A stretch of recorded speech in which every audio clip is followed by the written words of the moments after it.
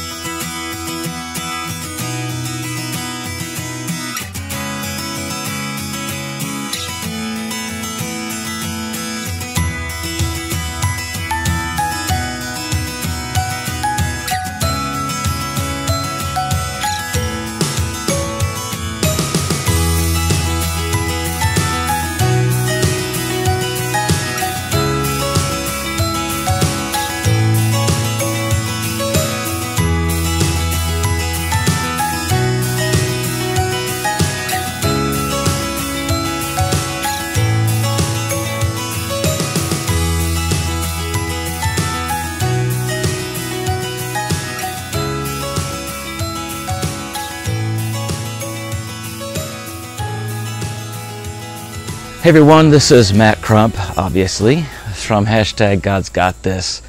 And on today's God's Got This Stories, I wanted to share a moment with you in reference to God's Got This Stories. There are several stories here on our YouTube channel that are specifically about people and that will continue on as long as I'm able to continue that. We've got several interviews getting worked on now and those that will be coming up shortly.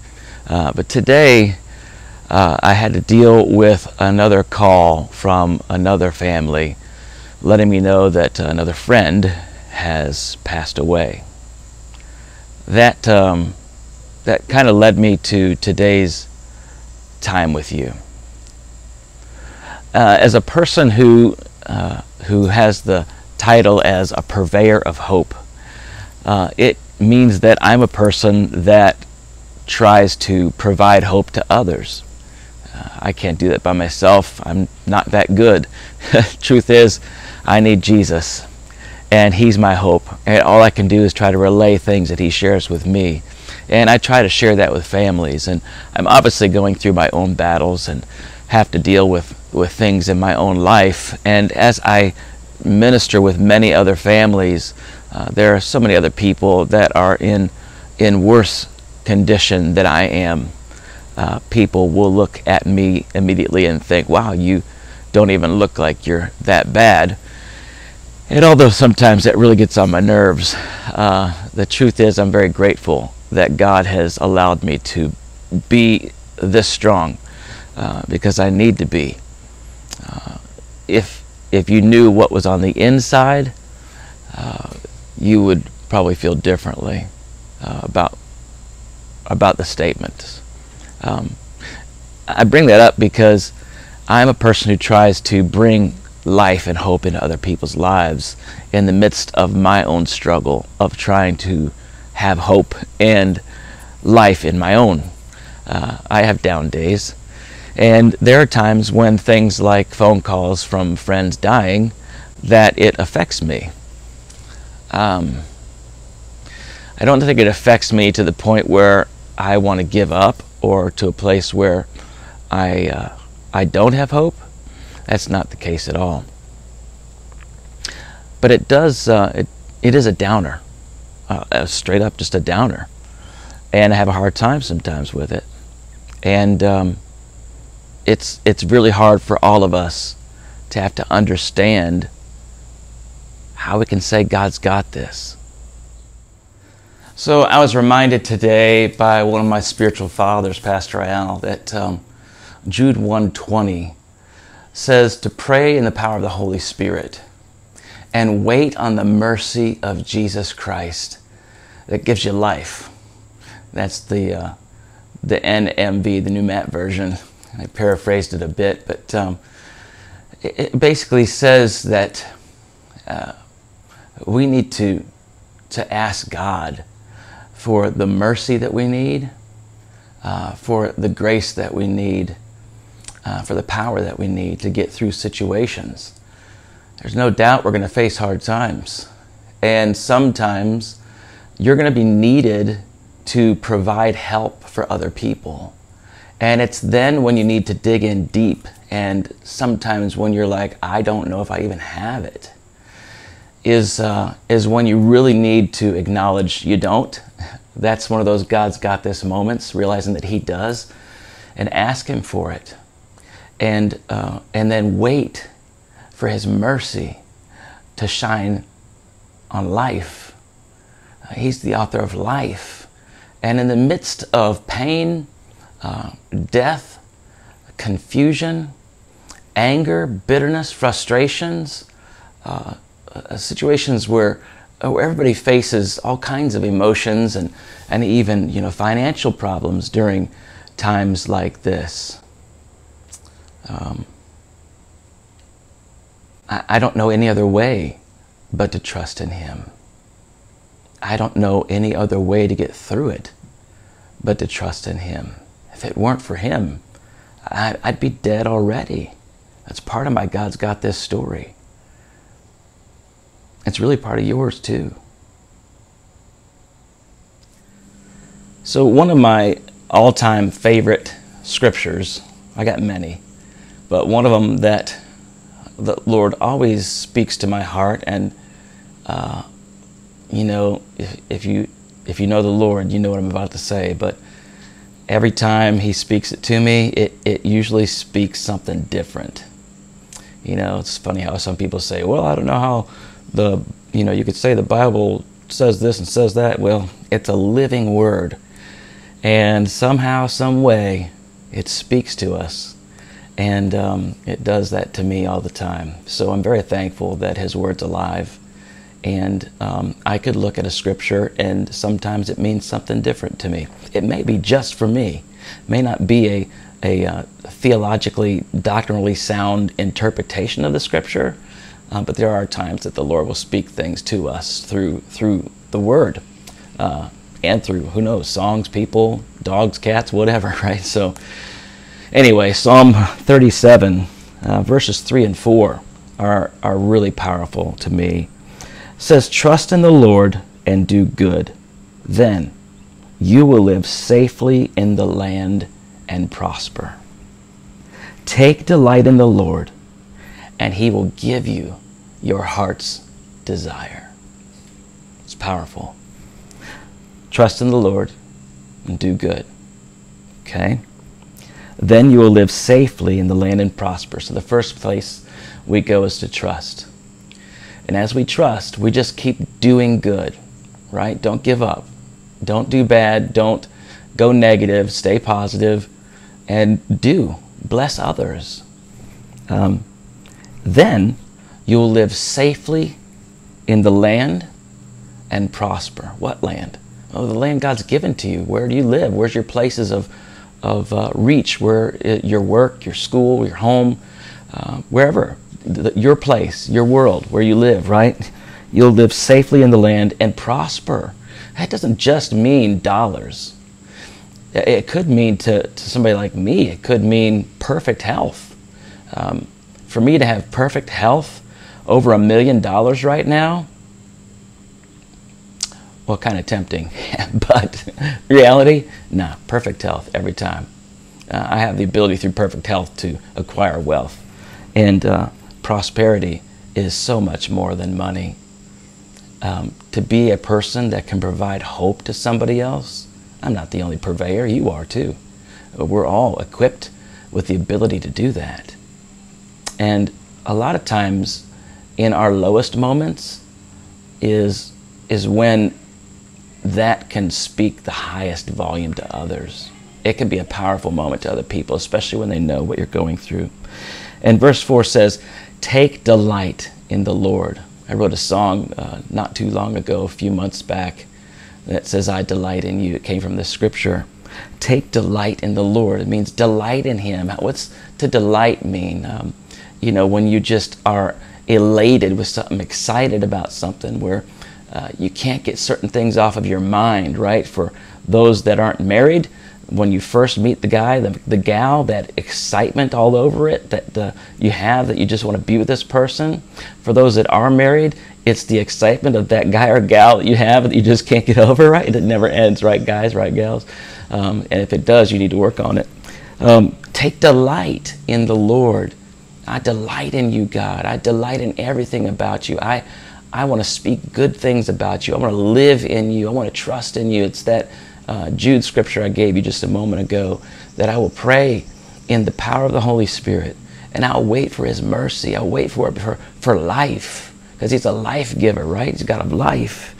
Take delight in him. And then it says, he will give you your heart's desires. He loves to bless us. So what does that mean, Matt? When we just lose somebody, how is that my heart's desire? It's not. I believe our heart's desire for loved ones, if we know Jesus, is for that loved one to be with Christ. It's a big desire. To know that person is with Jesus, to know the kind of life they've lived, to know how they've sold out to Christ. That's an assurance. It makes you feel comfortable to know that person's with Christ. And there are some times where we're not sure, just because somebody believes, like in the garage, because this car can sit in the garage all night long. It's still a car. I sit in this garage all night long. I'm not a car. I'm still me.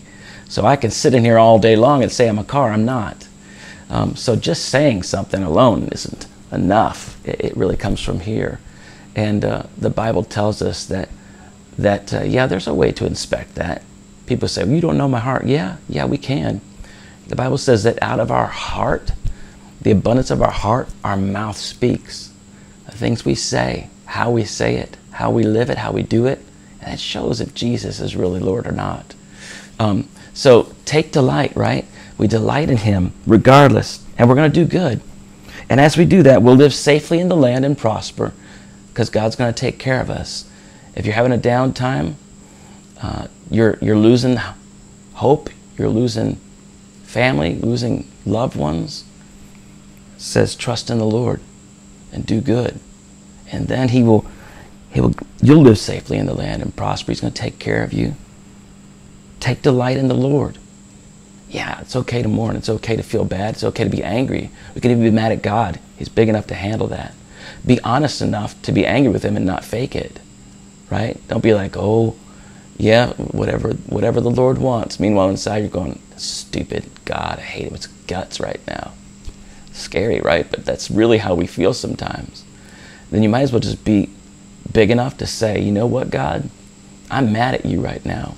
I'm angry with you. I feel like I hate you because you took someone I love. Or you've put something on me that I don't think I should have. Did he really? No. It says trust in the Lord. Do good. He'll give you safety. He'll give you way. Delight in him. He'll give you your heart's desire. My desire is to know him, to live with him, to know him, and that whatever he wants from me, I want. My heart's desire, right? So I remember when I was, before I was a believer in Christ, I mean a real one, where I gave my life to him. And I had problems with drugs and alcohol and, all that kind of stuff. And one of the vices that I had was smoking cigarettes. Drugs and alcohol, it all went at the same time. Cigarettes was the biggest one on me because it was so easy to get because it wasn't illegal, right? So I smoked 2 packs of cigarettes a day. And I had tried quitting a lot of times. I smoked for a long time, years. And I could not quit. I tried many times to quit, couldn't do it. I didn't have it in me. till I realized I didn't have it in me and I needed him. This scripture jumped out and I needed to trust in him. And I said, God, if I do all these things, I delight in you, and you're going to give me my heart's desire. Well, what God did was, because I have an addictive personality, he took the addictions that I had for drugs and alcohol and cigarettes, and he removed them. But because I have an addictive personality, there's a void here. That addictive guy is going to have something, so it's either going to be cigarettes and drugs and alcohol again, or something else. And the or something else was he placed in me, because I really wanted to serve him. I wanted to be all in with him. He gave me a hunger for his word. I read the Bible all the time. I was highlighting, memorizing, quoting, eating it up, right? And I then realized I had no desire for anything else. It was just for him, his word, his people, and I was instantly delivered from drugs, alcohol, cigarettes, a life without him, and all the junk that goes along with it in a young man's life. So, yeah, it's very possible to trust in him, delight in him, and give us our heart's desires. And sometimes we can't even put in words what our heart's desires are. It's the cool thing about God. Since he made us, he knit us together in our own mother's wombs, that he knows our hearts better than we do. So when we ask for our heart's desire, he knows what that is. So when you ask God to take away something because you want this scripture to be fulfilled in your life, you just trust him with it. Don't even have your list of my heart's desire is I want this car, this house, this person, this money, this. Nah. Lord, I want to get rid of these things in my life that I know are not from you. And I'm asking for my heart's desire. Right?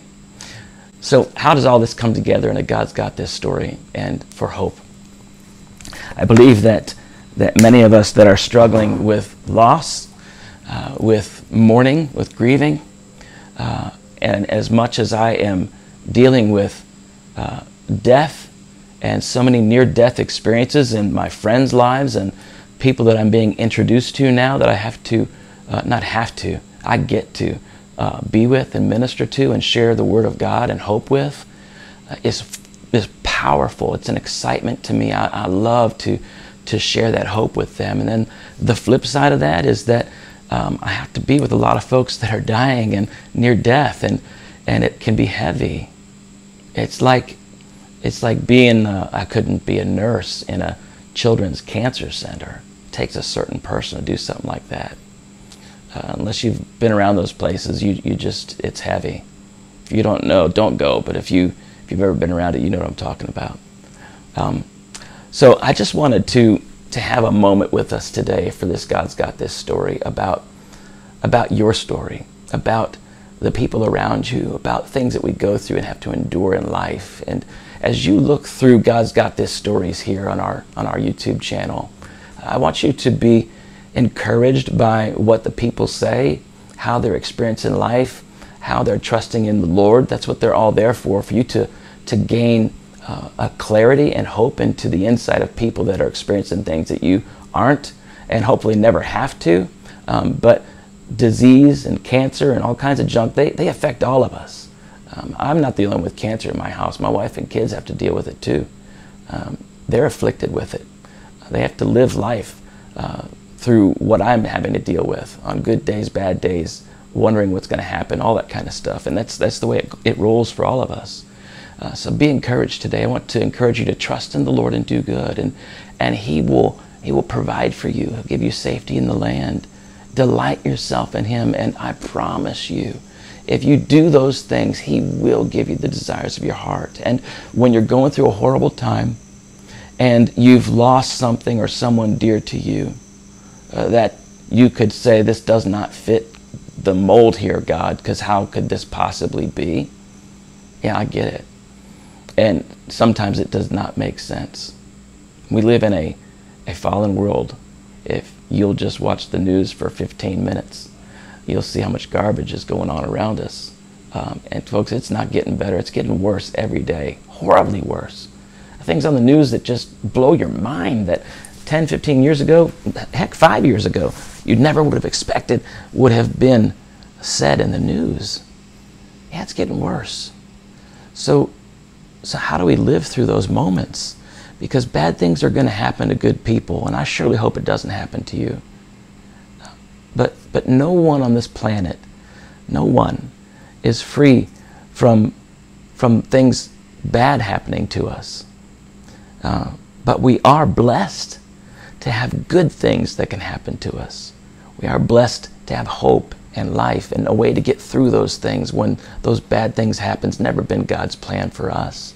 But he wasn't the one that made the mistake. He wasn't the one that screwed up. We did. And honestly, folks, can you say that you're perfect? Can you say that you've never made a mistake in your life? Whether you believe in Jesus or not, really. And if you have made a mistake in your life, if you have sinned, missed the mark, done some bad things, lied, cheated, lusted, stolen, whether it be from heart or possessions, so many different things, desired to hurt someone, wish somebody to be dead, murder in your heart. Yeah, there's a list of things out there that shows where we have some flaws. We're all flawed. But the good news is that's why Jesus came, to give us life, mercy, as in Jude 1st chapter, verse 20 I shared with you earlier. Press in. Don't give up. Let's pray for each other. I need it. You need it. Others are going to need it. There may be a moment in your life you're going to need something more than you ever thought. So be ready. Trust in the Lord. Do good. Delight in him. And he will give you the desires of your heart. You know why? Because you don't have this, and I don't have this.